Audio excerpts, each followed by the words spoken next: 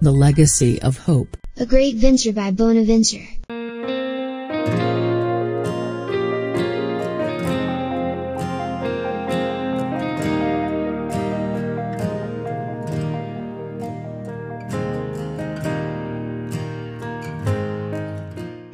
Jobwa. But it's all my fault because family devotion had broken down and we have been negligent of our collective sacred duties. It is true when they say that the family that prays together stays together. Today is the last Friday before the celebration of the Passion of the Lord. When I come, we shall pray the Stations of the Cross together. Oh Job, my dear, I miss the days we prayed together and sat together to talk about God when we were courting. I have had my freedom for far too long and I failed to read the signs and times of God. Can we make our confession tomorrow before Passion Sunday?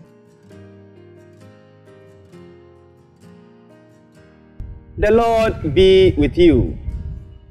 My dear people of God, today I bring you the reflection of Day 38 of our Bonaventure Lenten Challenge. My name is Reverend Father Emmanuel Elike Mensah Lanyon. I am the assistant priest at Martyrs of Uganda Catholic Church. The theme for this day's reflection is divide and rule.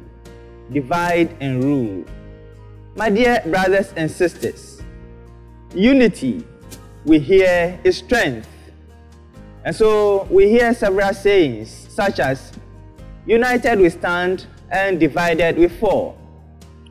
The devil knows very well that division brings about weakness in anybody, in any group, in any society. And so one of the greatest weapons that the devil uses to destroy Christians is division.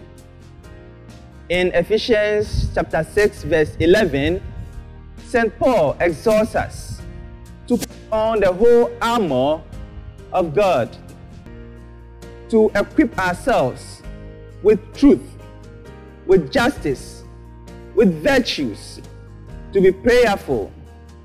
These are the ways we can keep ourselves together and united. These are the ways we can fortify ourselves and build a strong and a resilient front to counter the devil's tricks and tactics. And so in this season of Lent, we are encouraged as families, as individuals, to intensify our prayer life, our devotion to the Blessed Virgin Mary through the praying of the Rosary, the reading of sacred scripture, attending masses more frequently, more regularly, and participating in the several other devotions that we have. Let us pray individually, let us pray as a family. For the family that prays together stays together. When we are able to pray this way, we fortify ourselves, we build ourselves, and the devil is unable to reach us, to divide us, in order to destroy us. Every member of the family is important because the devil looks at the weakest link. And so when we ignore to bring along other members of the family, the devil will surely find a way to divide and to rule. When we allow the devil to divide us, we must know that he will surely conquer us. Let us, as families, as groups and individuals, pray together so that we may remain united to overcome the tricks and the weapons of the enemy. God bless you.